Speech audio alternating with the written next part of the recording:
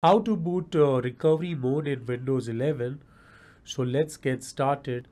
There are two methods that you can use to go ahead and recover in Windows 11 to go to the recovery mode. Let's start with the first option.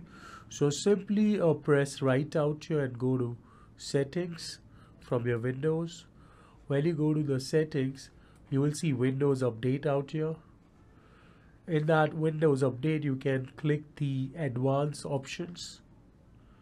Once you click on advanced options, you will see more options available out here. In that, you will see the recovery option.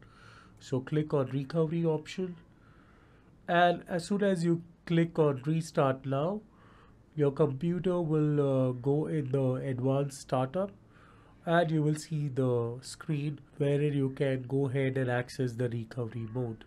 So that's one process how you can do that. Now let me show you the other process. Okay, there is another method as well.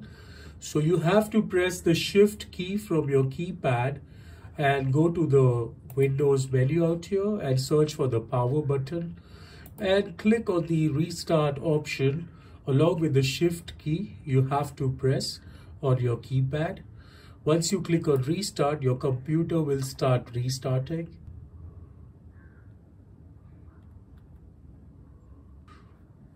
So here we have come to the recovery option. So go to troubleshoot, advanced options, and you will see all the recovery options are available out here. Suppose you want to start up repair or start up settings, command prompt, uninstall, updates, go to the boot, or system restore. So the recovery options are available out here. If you want to see more recovery option, you can go to system image recovery as well by clicking on this option. So this is a pretty simple and a straightforward process to go on the recovery option on your Windows 11. So you can follow any of one of the methods to do that. I hope this video was informative. Please subscribe to our channel and press the bell icon for more such videos. Thank you.